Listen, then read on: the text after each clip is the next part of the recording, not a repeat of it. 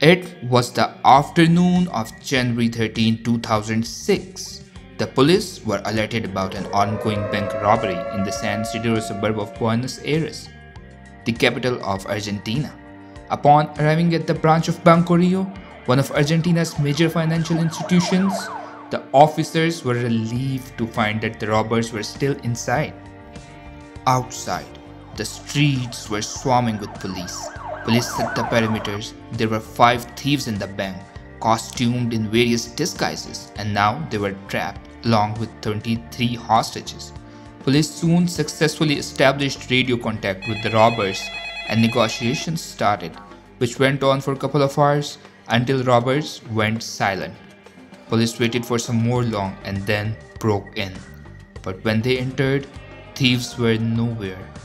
Despite the perimeter setup and bank being completely surrounded, robbers had vanished into thin air, like they were never there in the first place. The story is said to have started with Fernando Araujo as a central figure, and it started 2 years prior to the day of robbery. Araujo conceived the idea of robbing a bank and shared it with his friend Sebastian Garcia Bolster, who was repairman for engines and a longtime friend of Araujo. He was the kind of guy who would make machines out of kitchen utensils, but he was a law-abiding man. Bolster didn't take the bank robbery plan seriously when Araujo first mentioned it, thinking it was just a crazy idea influenced by Araujo's excessive marijuana use.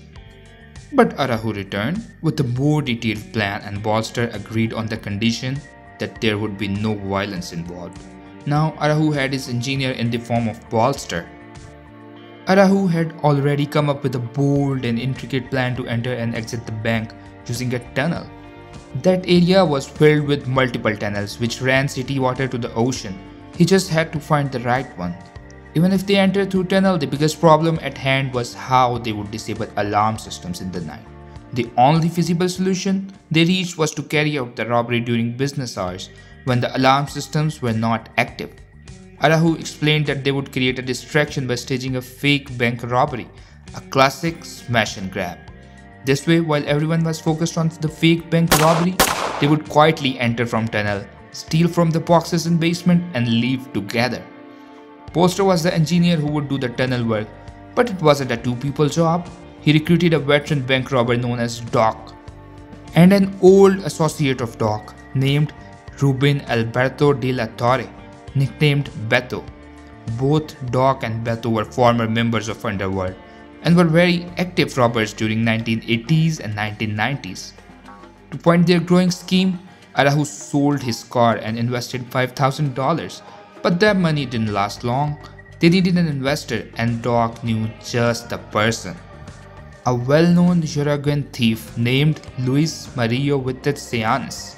In the 1990s and 2000s, he used to climb buildings to rob apartments until he was caught.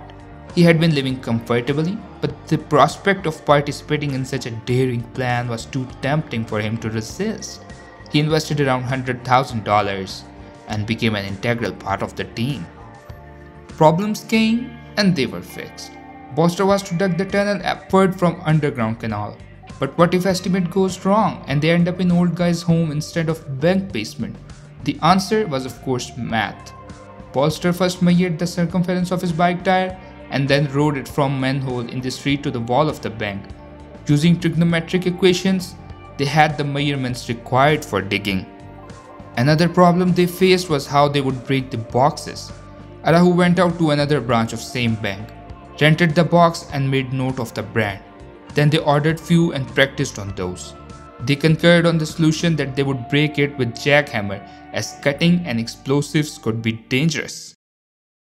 On the day of the robbery, the 7 men went about their regular morning routines before preparing for the big play. Gang members met for the coffee at a bar where they applied glue to their fingers to avoid leaving prints. From there, they set out in 3 vehicles. 2 cars went to the bank and the getaway van reached a pickup spot. Bolster, as usual, worked alone. First in the bank was Beto in a lab coat, followed by Doc, who wore a ski mask. Beto pulled out a toy gun and swung it around and told everyone, "This is a robbery, get on the floor." Meanwhile, with it and another last-minute addition whose identity is still a mystery, drove car into the garage under bank. They shut the garage door, barricaded it with the car, and joined the act of robbery upstairs. Araujo came in separately in another stolen car, which was filled with nails and oil cans, and left its flasher on to give the impression that it was a getaway car for robbers. Araujo had disguised himself with blonde wig, ski mask, and a baseball cap so well, when he entered a bank, Doc pulled a toy gun on him until Araujo said, "Beto, it's me." Araujo had assigned specific roles to the robbery team. With that, dealt with the police and introduced himself as Walter, last-minute addition who also had the name Luis, and Beto controlled the hostages, and Doc activated Bolster in the basement. The engineer waited at the end of tunnel he had dug, separated from the basement by a thin wall. Doc broke through the wall from inside and greeted him. Robbery was on. Police were everywhere outside. The group had disarmed the guard and sent him outside.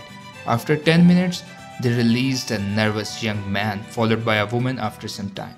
This was a ploy to make it seem like they were making progress with the police and to project a nervous appearance. During the robbery at one point, police overheard Walter and another robber singing "Happy Birthday" to a bank employee whose phone was receiving birthday messages.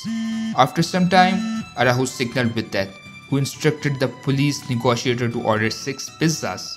With that, then warned the hostages that anyone who moved would be killed and that the gang needed to step away for a meeting. Then they all came down to the basement where Bolster worked fast. Once they had what they came for, Bolster lowered the tools and loot to Luis in the tunnel and then scrambled fake bombs in entrance. Beto and Vitet had already gone into the tunnel. Araujo and Doc were left. One of them sprayed bleach to destroy any DNA evidence, while the other scattered hair from a barber shop to confuse investigators. Finally, they entered the tunnel, moving a cupboard in front of the tunnel hole. To anyone who entered, the room would appear to be an empty, untouched storage space. Not everything went into their direction. Motor of the inflatable boat wouldn't start when they got in. Araujo had planned and stored pedals for such an event too. He handed out pedals. The robbers fled from the bank and traveled 10 blocks to reach a passage where they discarded their boat and climbed a ladder to a side channel that led to their getaway van. They used a pulley system to hoist the bags of stolen goods, then escaped without any evidence. Above, police brought pizzas, but the connection was lost. After having waited for some more hours, police raided the bank, but to their surprise, there was no one but few toy guns arranged in an order and a note which said, "In a neighborhood of rich people, without weapons or grudges, it's just money, not love." The thieves had broken 143 out of 400 boxes. Cops searched everywhere, but thieves were seeing the raid live from their TVs.